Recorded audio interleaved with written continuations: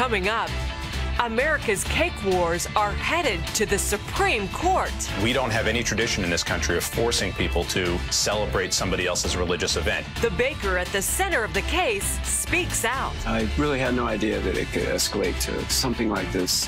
And then, a former 700 Club co-host comes home. Best-selling author and speaker Sheila Walsh returns to our studios on today's 700 Club. What we can do right now.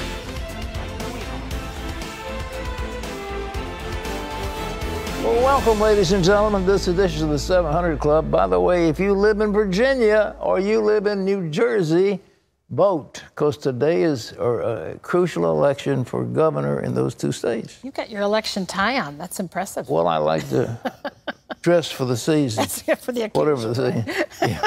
If it's Christmas, I'd wear a Santa Claus on my... All right. You know, the Air Force really screwed up with that man in Texas. They knew he was a convicted felon. They knew he had been arrested and imprisoned because of violent abuse, and yet he did not notify the FBI. It was not in the database, and so the man was able to purchase weapons. That's how bad it was. You know, our government, God bless them, they're so big, and they don't talk to each other. There's several major problems that have arisen because of the fact they do not communicate. The same thing was true with 9/11. One of the officers of the FBI knew about it, and the other one didn't tell them. So the thing happened, and we had that awful, tragedy.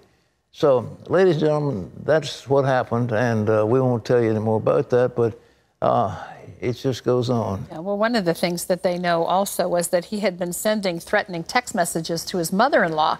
CBN's national security correspondent Eric Rosales has uncovered new details about the gunman and his long history of violence. Authorities have yet to release a specific motive on why Devin Kelley committed the deadliest mass shooting in Texas history, but police say it was neither racially nor religiously motivated. Just as CBN News previously reported, investigators say it was a domestic situation. He was on the hunt for his mother-in-law. I can tell you that the scene in there is horrific, is not even a word to describe it. After watching a video of the massacre inside this church, law enforcement officials say without a doubt the shooter intended to kill as many people as possible. There are many ways that he could have taken care of the mother-in-law without coming with 15 loaded magazines and an assault rifle to a church. I think he came here with a purpose and a mission. Police say after he got inside, the 26-year-old murdered his way to the front of the tiny church. Hundreds of empty shell casings were found. He killed 26 people, ranging in age from 18 months to 77 years old. 14 children in all, including the pastor and his wife's 14-year-old daughter, who attended the service while her parents were out of town. Stand up for Jesus. Once outside, police say Kelley was confronted by two men. I just wish I could have gotten there faster. I'm no hero. I am not. Stephen Williford, the man who officials say stepped in to stop Kelley firing shots that hit him and then with another neighbor chased Kelley for miles, is now being credited for helping to put an end to the massacre. And every time I heard a shot, I knew that probably represented a life. I was scared to death. An autopsy reveals Kelley was hit twice by Williford. A third wound was self-inflicted to the head. Police say as Kelley tried to get away, he used his cell phone and notified his father that he had been shot and didn't think he would make it. CBN News has uncovered the 26-year-old shooter was discharged from the Air Force in 2014 after serving a one-year sentence for assaulting his first wife and his 11-month-old stepson. Military records show that he hit the child in the head with enough force to produce death or bodily harm. In theory, the domestic abuse charges should have barred him from buying guns. Now the U.S. Air Force admitted it failed to pass along the information that would have prevented Kelley from obtaining the murder weapon. Eric Rosales, CBN News. You know, a church is what's called a soft target because a gunman can come in and fire with impunity. But I do believe that the people who stopped him were themselves armed. And it does seem in areas where the population is armed, these random shooters don't show up because they're afraid of getting shot themselves. And it just may be that we're going to have to have arms in churches, but can you imagine anything as horrible as that? Somebody's got to go to church, and you've got to have designated shooters in the congregation to protect you. It's a horrible concept, but anyhow, that's the way it is. So, Wendy, what else you have? Pat, as you mentioned, the small, close-knit town of Sutherland Springs, Texas, has been deeply shaken by this mass murder. But despite the horror, survivors are holding on to their faith in God in the midst of this dark time. Dale Hurd has the story. We've had a long night with our children and grandbabies we have left.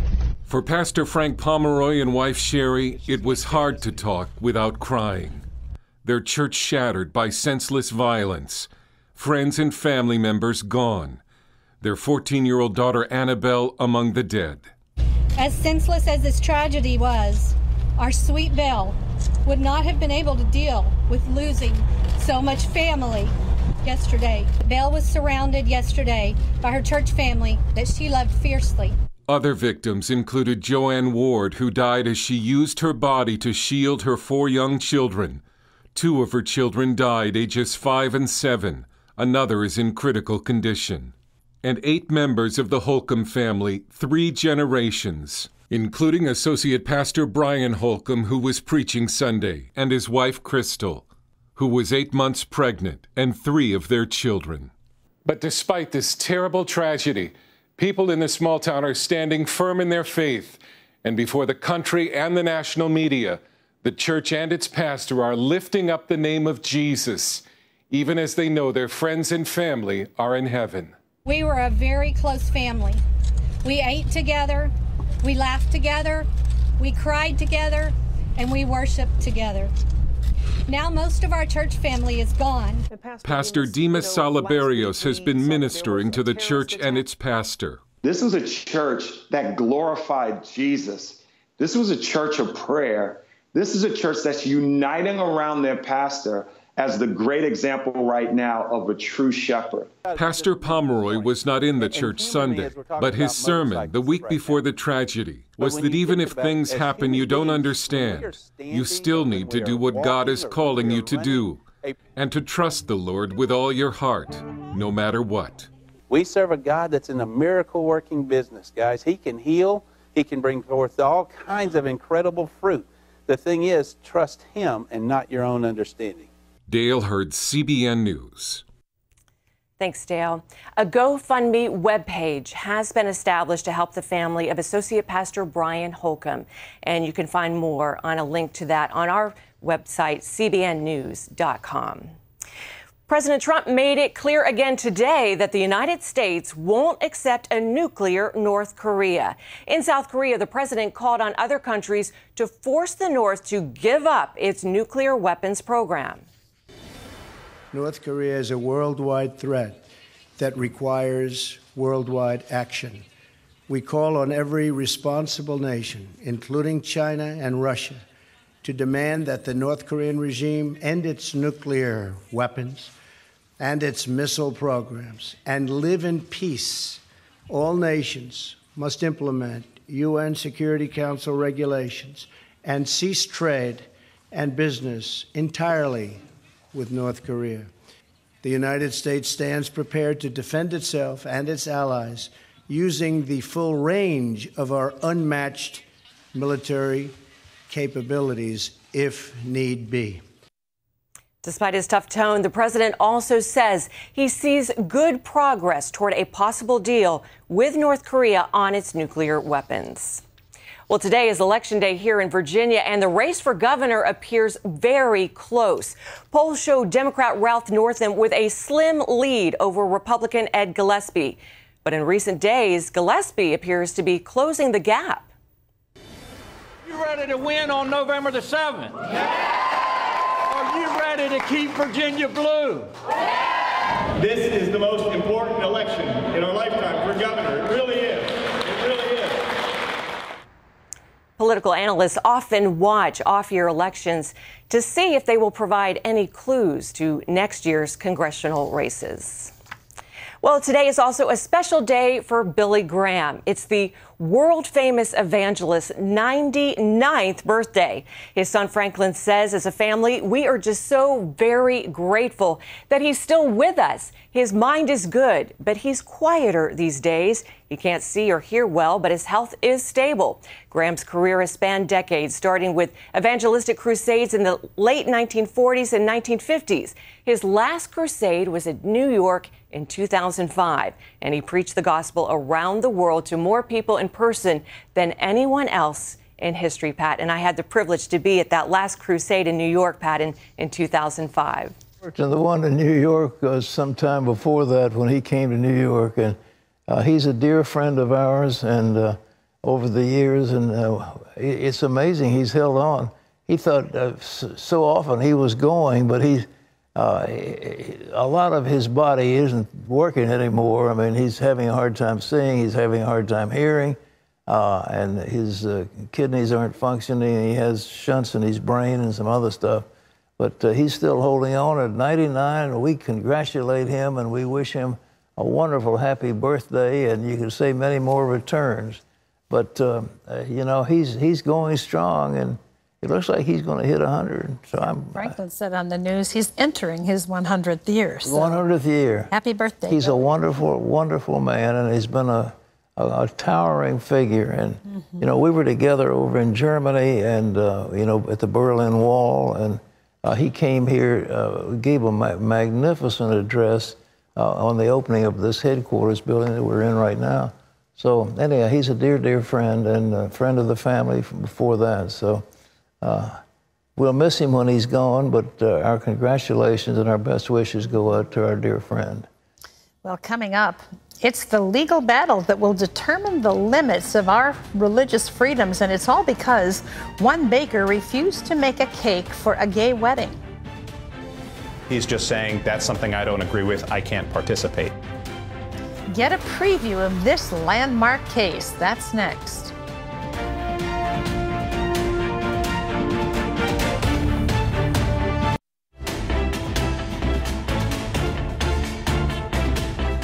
Well, there's a baker who's a Christian. He lives on the West Coast. And he said, I'm not going to bake a cake for a gay wedding. Well, there are many other bakers in the town where he lived, but the gays decided to make a test case.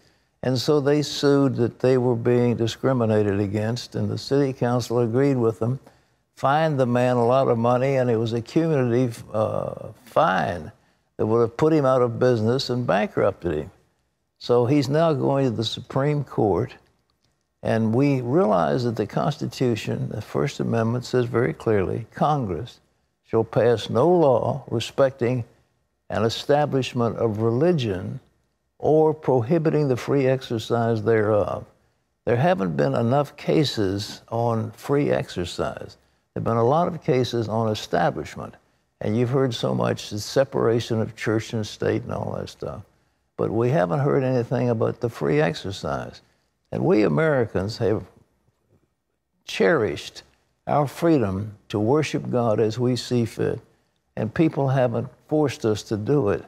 Now, the Supreme Court has taken up this baker's case, and if you want a little take in advance, I think the reason they took it up is because they want to reverse the lower court activity and the fines placed on that baker, and to declare freedom of religion an important right of the Americans. Well, anyhow, the headlines will focus on a baker and a wedding cake, and the case has serious implications for anyone whose faith goes against government rules. Our Heather Stell has an excellent explanation. This case has the potential to significantly expand or restrict the way our country upholds religious liberty. It all started in a Colorado bakery when two gay men walked in and asked Jack Phillips to make them a wedding cake. Yeah, I really had no idea that it could escalate to something like this. I just wanted to try and find a polite way to tell them that I couldn't create the cake that they were looking for. Phillips' answer will now be dissected by 9 Supreme Court justices, who will ultimately decide whether it was legally okay for him to say no. Phillips didn't say yes because he believes God designed marriage for men and women. His lawyer tells CBN News that tolerance is the best argument for her client. Regardless of what you believe about marriage, if you want to have freedom for yourself, you have to extend that freedom to others. Phillips says his passion for art goes all the way back to childhood. If I wasn't playing, I was drawing. After high school, a new job helped him discover his life's work. I fell in love with working in the bakery. I liked the pace, I liked the work, I liked the product, I liked the people, I liked everything about it. Phillips especially enjoyed meeting with couples about to get married, and his wedding business took off. That all came crashing down, however, after his conversation with Charlie Craig and David Mullins. They say he violated Colorado's anti-discrimination law when he refused to make their cake. The State Civil Rights Commission and an appeals court agreed. The rulings forced Phillips to stop making wedding cakes and cost him 40% of his business. Before this all happened, I had 10 employees working for me. Now I have 4, including myself. I had full-time people doing deliveries, full-time bakers. The ACLU and gay rights activists are using the discrimination ruling as the centerpiece of the couple's case. They argue public accommodation and non-discrimination laws benefit all. LGBT author and speaker John Corvino says people of faith are actually served by these laws. They offer as much protection to conservative religious customers as they do to LGBT customers, sometimes more. They mean that the gay atheist can't refuse to serve the conservative Christian any more than the conservative Christian can refuse to serve the same-sex couple. Phillips maintains he wanted to serve Mullins and Craig as customers and told them he would make them anything except a wedding cake. Attorney Mark Rienzi specializes in religious liberty cases for all faiths and says we live in a big enough country to accommodate people with different views on marriage. Giving Phillips the ability to continue to live out his faith is not going to create some long list of bad effects for everybody else. It's really just living together in a world where people have different beliefs.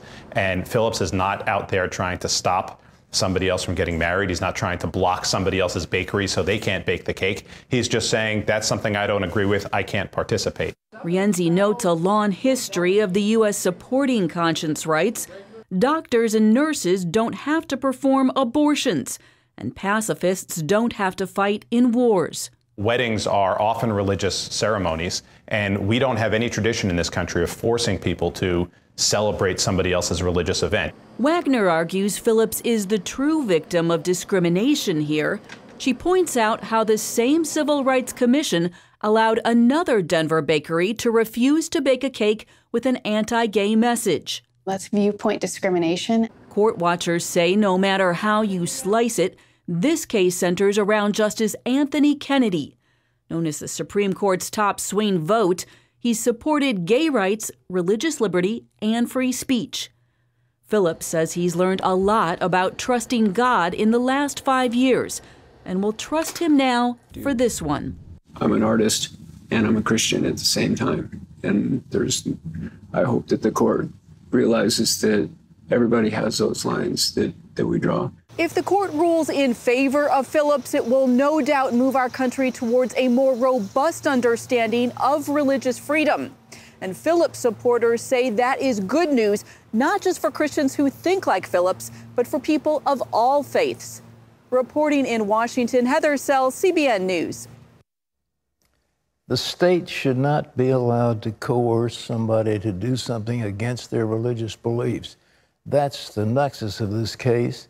It is coercive, and the gays want to coerce you to accept their point of view, and if you don't want to do it, they want to fine you or put you in jail or put you out of business. That's the case. In a nutshell, that's what it is. And it is my feeling the Supreme Court is going to rule in favor of the baker because it's time that they have a clear, ringing declaration in defense of religious liberty. And that's what it is. Congress shall pass no law respecting an establishment of religion. We've got that thing down pat. Or prohibiting the free exercise. This is the free exercise case.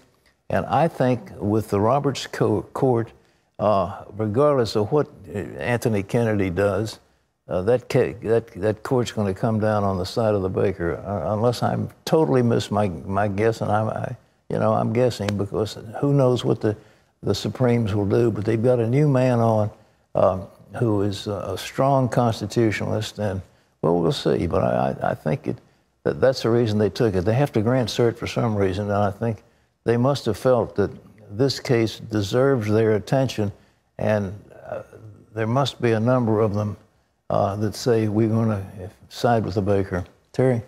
Well, up next, a man who would down a case of beer and pop 75 Vicodins just about every day. I became full-fledged alcoholic. I mean, I didn't do anything without alcohol. I didn't go to the bathroom. I didn't shower without it. Hear how he conquered his addictions once and for all, and that's next.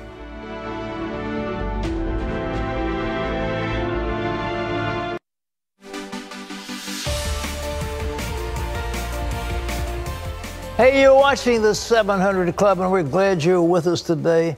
A very momentous day for those who live in Virginia and New Jersey. The selection of governor may be a bellwether in terms of what may be happening in the nation in the future. We're not sure, but it's important in those states to vote. Well, Neil Morris was a pill-popping booze hound who got banned from every bar in his city. He spent time in rehab. He spent time in the psych ward. He spent time in the hospital ICU after he failed to commit suicide. Neil said he was, quote, a terrorist who held his family hostage. But even worse than that, he said he was just as bad as his father. I didn't want to be hit. I didn't want to be yelled at. I wanted love from a father. That's what I always wanted. Neil Morris grew up with an abusive father who abandoned him and his family when he was 13. I just felt, you know, if my own dad didn't love me, then, you know, something was wrong with me. That left Neil vulnerable to an older neighbor's offer of friendship and eventually his sexual advances. He was the first male figure in my life to actually show me that, you know, that he cared about me, that he accepted me. They only met on occasion over the years, but Neil could never shake the feelings of shame that followed. Just dirty and disgusting, like something's truly, really wrong with me. By high school, he was dating. At the same time, he was also drinking and using drugs almost every day. They were putting a Band-Aid on something that hurt. They would numb the pain.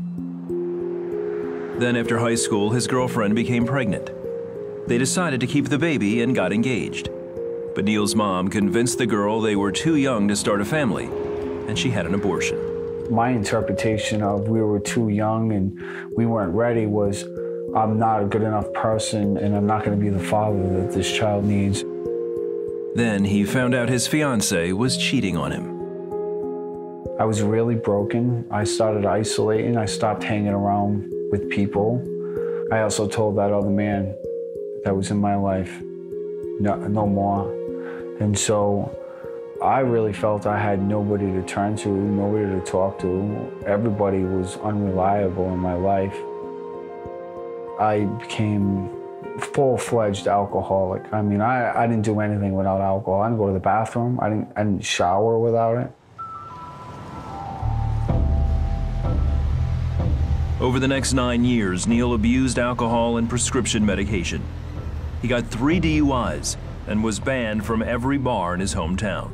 I was eating about 75 Vicodins a day on top of, you know, anywhere from a 12-pack to a case of beer. During this time, Neil moved in with a woman and her 2 sons. Later, she became his common-law wife, and together they had a daughter. I thought I was a good dad. I was in denial of really the truth of what was going on. The truth was Neil was physically abusing his stepsons and his nephew who visited on occasion. I couldn't stop getting angry and getting physical. I couldn't stop drinking. I could not change. And so I really felt like I was the terrorist and I was holding my family hostage. And so I tried to commit suicide. After 3 days in the ICU, I was wheeled into the psych ward, and that's kind of when reality really set in. I really had a problem. A week later, Neil was released from the psych ward and started going to AA meetings. He stopped drinking and, at the suggestion of his sponsor, began listening to sermons on Christian radio. The roadblock I had with God was Father. And to me, the word Father just didn't sit well with me. It was a negative word in my life. I just believed if God really was real, then why would he allow things to happen that happen? Especially to kids. Why would that happen? Neil had been 9 months sober when he relapsed one night. While drunk, he told his wife something she needed to know. He had been cheating on her. She started hitting him until finally he hit her back. That was really when I felt not only had I become my dad, I had exceeded the level of low that my dad, I never saw my dad hit a woman. And so that was an all-time low for me. That night would mark the end of their marriage. The next morning, Neil knew what he had to do. That's when I realized that I needed to put down my guard. And I got on the phone and I called that radio station and I accepted Jesus Christ as my Lord and Savior. Neil started going to church to grow in his faith and never touched alcohol or drugs again. He also went through a rehab program called Celebrate Recovery, which helped him overcome his deep feelings of shame. My Heavenly Father has forgiven me some of the horrible, rotten things that I have done to people. My stepsons, my nephew, they have forgiven me. And how could I not forgive my father, my earthly father? Today, Neil has been sober for over 6 years and helps run Celebrate Recovery at his church. He also takes care of his daughter, Lindsay, and is getting ready to marry his fiancée, Maria. I really looked at God as a father, as Jesus said, and he cried out to him, Abba, Father, Daddy. You know, that was the one thing that I felt that I never had in life that I have today, is I have a dad. Jesus said it very clearly, when you stand praying, if you have aught against any, forgive, that your heavenly Father might forgive you. That is the absolute key to miracles. If you do not have forgiveness in your heart, you will not see happiness, you will not see joy, and you will not see forgiveness, and you certainly won't see miracles. But when you have a forgiving heart, all of a sudden, the miracles of God begin to tumble down upon you one after the other. In Neil's case, he couldn't forgive his father. Why should he? His father was terrible. He couldn't forgive the neighbor who had taken advantage of him when he was a young boy. He couldn't forgive these people. But suddenly he found forgiveness, and he came to the Lord, and he sought God's forgiveness. And when he had that forgiveness, he forgave others. When you stand praying, if you have aught against any, forgive, that your heavenly Father might forgive you. If you want to have miracles, you need to be in a state of being born again. You have a state of being forgiven.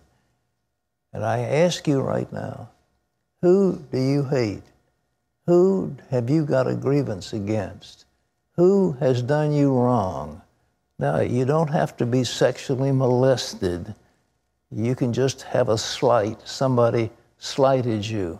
A teacher didn't give you the grades you thought you deserved. A girl wasn't attracted to you and she laughed at you, and you've held a grudge ever since. All those things have come down, and you say, I just can't forgive. Well, I'm asking you at this moment, if you want to have miracles, I want you to forgive in your heart. It may take a list of people, and I haven't got time for the list, but right now, I want you to tell the Lord, I'm forgiving. I am forgiving. So bow your head wherever you are right now and pray these words. Lord Jesus, that's right, pray with me. Lord, you know what's been done to me, And you know what I've done to others. So right now, Lord, I ask you to forgive me for what I've done, how I've broken your laws, how I've hurt other people, how I've sinned against you. And then, Lord, at this moment, for those who have hurt me, I forgive them. In the name of Jesus, I forgive them. And from this moment on, I will walk in forgiveness. I thank you, Lord, for hearing my prayer. Thank you, Lord, for hearing and healing me. In Jesus' name, amen. Now, if you prayed with me just then, I want to give you something. It's called A New Day. It's a little packet, and it tells you what it means to be born again. It tells you what it means to have an exchanged life. There's a little CD in here. It's got about 73 minutes of very concentrated teaching.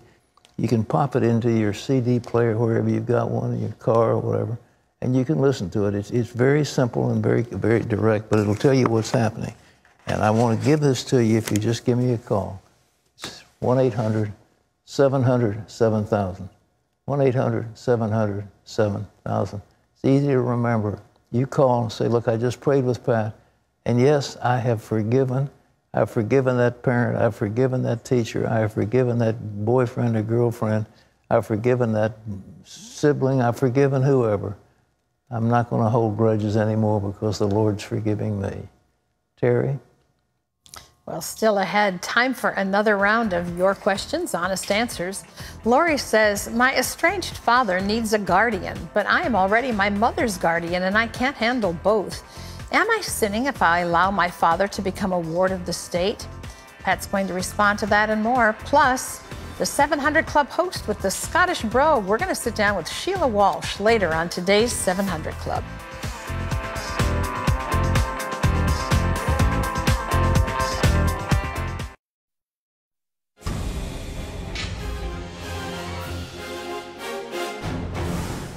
And welcome back to the 700 Club. Sonia Carson, the mother of Dr. Ben Carson, has died. Carson often quoted stories about his mother's work ethic while running for president. He wrote this tribute to her on Facebook. Although she came from an impoverished background with little formal education, she somehow understood how success was achieved in our society. She absolutely refused to be a victim. He also credits his mother's example for his own faith in God. The cleanup is underway after a massive storm system hit the upper Midwest. It contained at least 9 tornadoes. It tore the roofs off factories and destroyed homes across Indiana, Ohio, and into Pennsylvania. The storms were so strong, some people in Indiana felt thankful just to be alive. Well, we lost everything, but I have everything. I have my family. My family. We're very blessed. We're very blessed. Amen. Scuba divers found the bodies of 2 men in a flooded basement in Erie, Pennsylvania. They went there for shelter during a tornado warning. And you can always get the latest from CBN News by going to our website at cbnnews.com. We'll be back with more of today's 700 Club right after this.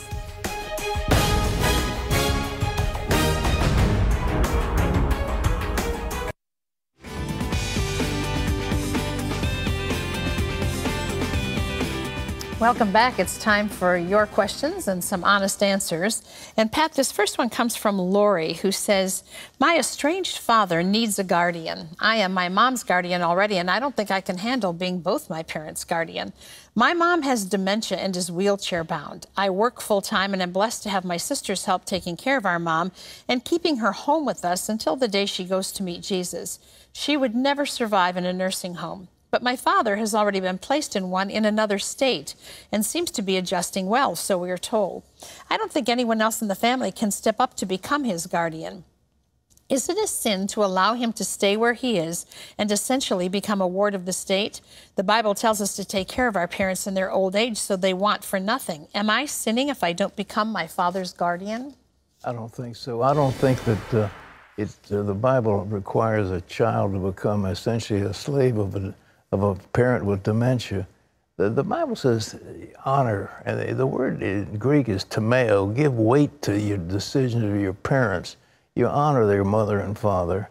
And Jesus said that you can't take what is due them and say it's Corban or it's given to God, and therefore you don't do anything for them.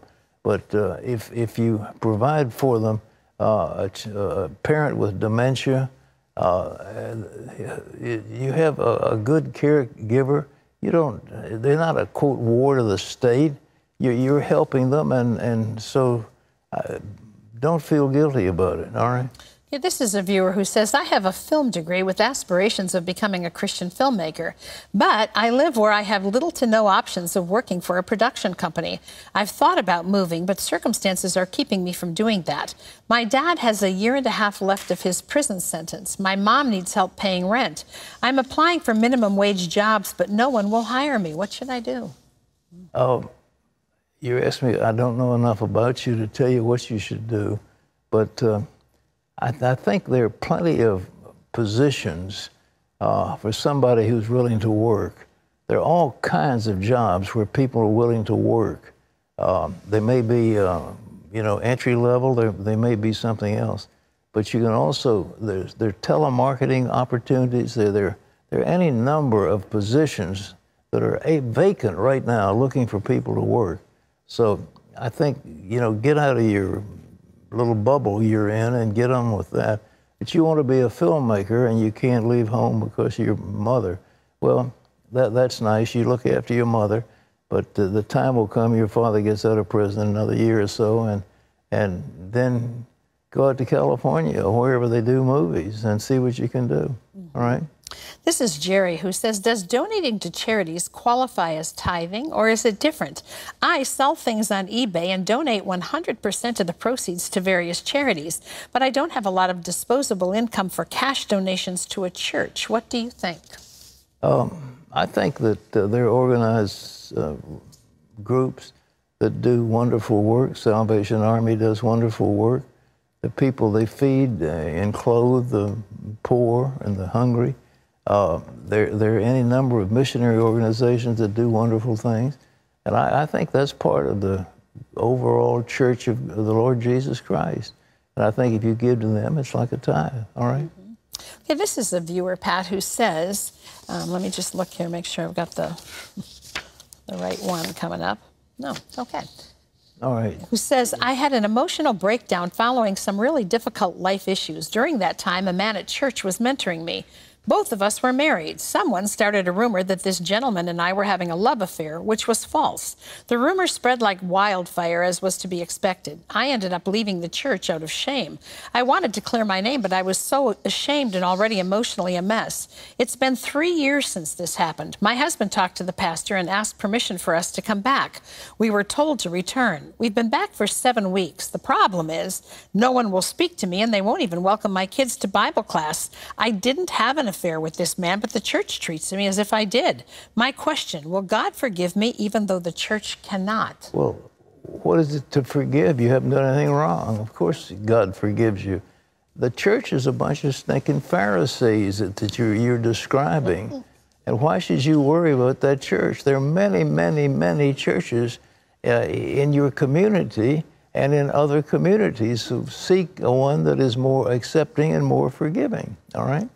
How do you really feel about that? Yeah. Just thought I'd ask. Okay. This is Charles, who says, my son is in the 3rd grade, recently got in trouble at school for bad behavior. When I asked him what the bad behavior was about, I was shocked to find out that he had called another classmate a racial slur. I couldn't believe my son did this. And it turns out it was from a TV show we were watching as a family, which mentioned the word in historical context. Should we restrict his TV access to all of these shows altogether, or should we watch them with him so that we can put it into context for him so he knows what's right and what's wrong? You said the right thing. Watch with him and explain what's going on. But you have, the N-word. There are black people that use that word on television, in television shows and in movies. And you explain to your son what this is in the context, and that this is a racial slur that makes people upset. But there are a lot of things that people say about others that make them upset, and the fact that you watch TV with your son and explain to him that the dialogue that these people are, that they're actors, this isn't real life, and that this is fictional, And what they're saying in this is not appropriate. You know, that's the way to go. All right? Teach. Teach, teach, right? Teach, teach, teach, teach. Be a parent. All right. Thank you. Well, up next, Sheila Walsh gets candid about some of the messes she went through in life and reveals how she got through them. We need to know what we can do right now to find the strength we need to get through those messes to the other side. She'll share more right after this.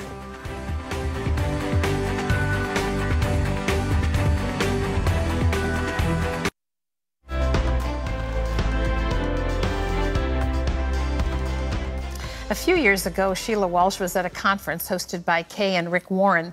The topic was about mental health, and Sheila was one of the featured speakers. There, she said to the audience, "I am profoundly grateful for the gift of mental illness. It means I can look into the eyes of someone else suffering, and I can say, me too." Here's her story.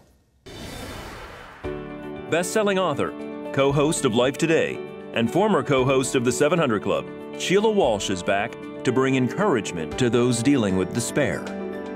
We need to know what we can do right now, right where we are, to find the strength we need to get through those messes to the other side. In her most candid book to date, called In the Middle of the Mess, Sheila shares her darkest memories and how God was her safe place when life was terrifying. Please welcome back to the 700 Club, Sheila Walsh. It's so great to have you here. Thanks, Terry. It's lovely to see you. Like old homework week. I mean, I just never feel like as much time has gone by as has, but you don't come often enough. Oh, well, thank you. I love it. I love seeing all the people who've been here faithfully for years. They love seeing you. I want to talk. Your book is called In the Middle of the Mess, Strength for This Beautiful Broken Life. And I mean, that's just kind of a statement right there, isn't it, for what it's all about.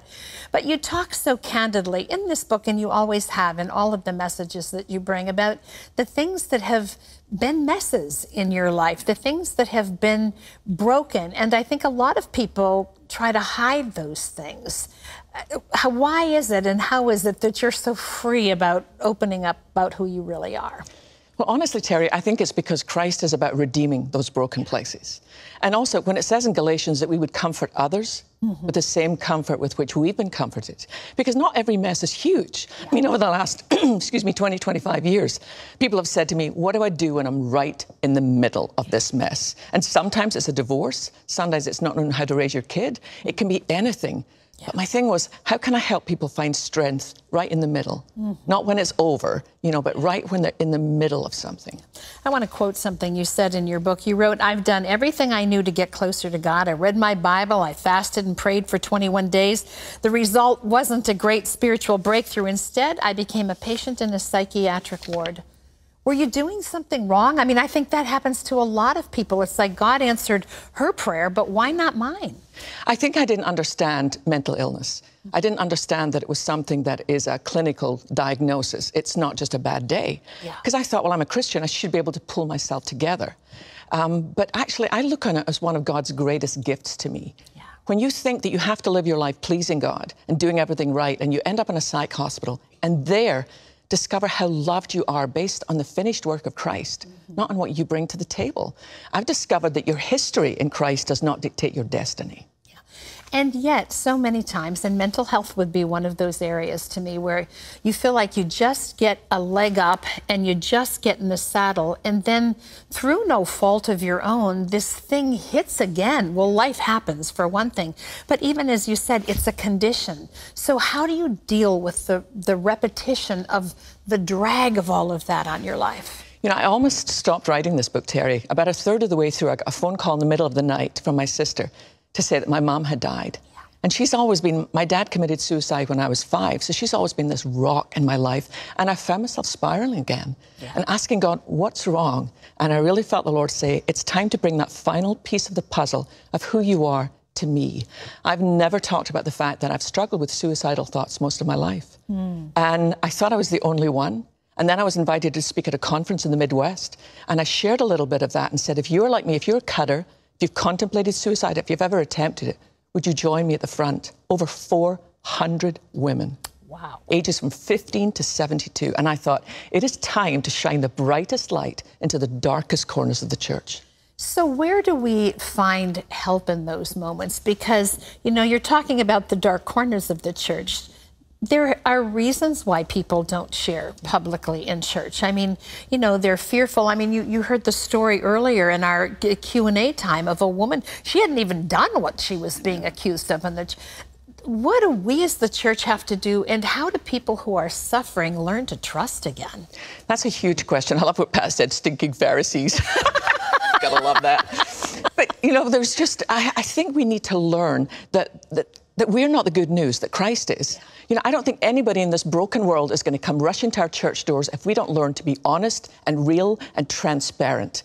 And, I mean, I no longer pursue perfection. I pursue Christ, who is perfect. And my thing to be, in this book, I try to make it really practical. I talk about meditation, about gratitude, about solitude, about just the things that I have in my life, that are platforms that I can stand on when everything else feels like it's slipping away. And you need to have one or two people in your life that you can share everything with. I call them safe sisters. We all need somebody like that in our life. Absolutely. You also shared the story of a time when you were in the airport with your son when he was younger and you had a moment. Share that. It was just so significant to me because Christian was little and we were getting back late into Miami airport, midnight, and he whispered into my ear, "Mom, I've wet myself. Would you cover me?" And there was something about that intimate moment, and I felt as if God saying, "Sheila, would you let me cover you? Don't wait, don't tidy yourself up and come to me. Come as you are and let me cover you." Yeah. You use the imagery of a lion throughout your book. Share a little bit about the why of that and what it means to you. A friend of mine gave me a picture one day. She said, "I was praying for you, and God showed me this picture," and she'd printed it off the internet, and it was a lion and a girl in the back with a sword out, but she was blindfolded. And I'm like, I don't quite get that bit. Like, explanation. Yeah. And she said, because the lion is Christ, the Lion of Judah, and that's you, and you don't need to see where you're going because he knows where he's going. When my mom died, the one thing I wanted from her stuff was a little picture over her bed that just said two words, "Yes, Lord." And that's how my mom lived her life. Yeah. And I thought, when we can have a yes, Lord, into every day, trusting that he knows where he's taking us, that brings security and peace. You know, Sheila, I think so many times when we hear people share of woundedness in their life, it's something that happened early on. And often we drag that anchor through life with us. Do you ever get to the other side of the pain of some of those things that you've shared so candidly? I mean, honestly, Terry, I think part of that will always be part of my journey. I still take medication. I still have dark days. But it's different now. It's not something that's a secret. Because I think sometimes we think our secrets keep us safe, but they just keep us lonely and isolated. And so I know what to do. I have an incredible husband. My darling son is now 21, junior at Texas A&M. I know, I have no idea. He's just amazing. And I talk to my friends, but the greatest thing is, if somebody's listening and think, well, I don't have friends like that, my thing to them would be, start with the Lord. Yeah. Be brave enough to tell God the whole truth. There's something about that that's so liberating, because he's seen our movie, he's read our book, he knows everything, and he loves us. There is something about verbalizing it. There's just no question about it. I want to mention again your book, In the Middle of the Mess. We have only scratched the surface of Sheila's story. You can learn more in her book. The subtitle is Strength for This Beautiful Broken Life, something we all experience. It's available in stores nationwide. It's a great read. Thank you for being with us. Love seeing you again. Always a treat. Well, we want to leave you with these words. They're from Nehemiah chapter 8, verse 10. Do not sorrow, for the joy of the Lord is your strength. Thank you for being with us today. Hope that God's spoken something wonderful into your life as you've heard the stories of others who are sharing their pain and their redemption. It's all about Jesus, and he's there for you. If you want to talk to somebody, call our toll-free line. It's 1-800-700-7000. See you tomorrow.